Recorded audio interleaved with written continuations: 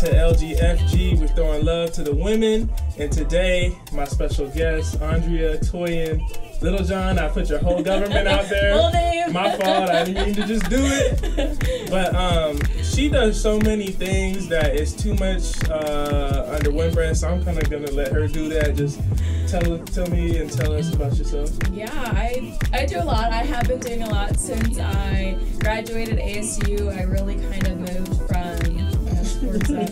I mean, I did a lot on campus too. I held about 5 jobs at a given time. Yeah. I was teaching, I was an orientation leader, I was an ambassador, I was an academic skills tutor, I did it all. And so I like that life. I like this fast-paced life of kind of doing what I want, when I want, and how I want to do it. And that led me to starting my own business. So, a 21-year-old business owner, I run My Little Red Life, which is a personal assisting and time management consulting business. So if you want to get your life right, call Shameless me. Plug right there. Call me. Seriously, I am excellent at helping people define their goals and then helping them get to their goals. That's pretty much what I do. I like to support other people in being successful. That's what makes me happy. It's what I did in college and what I found out that I can make money doing because people pay me to do it because you don't want to do it. So I am here.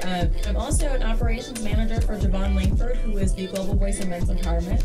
He is a global speaker. He works with boys and men, not just in the greater Los Angeles area, but around the nation and in London, Australia, and Canada as well. Right now, we'll be exploring more countries.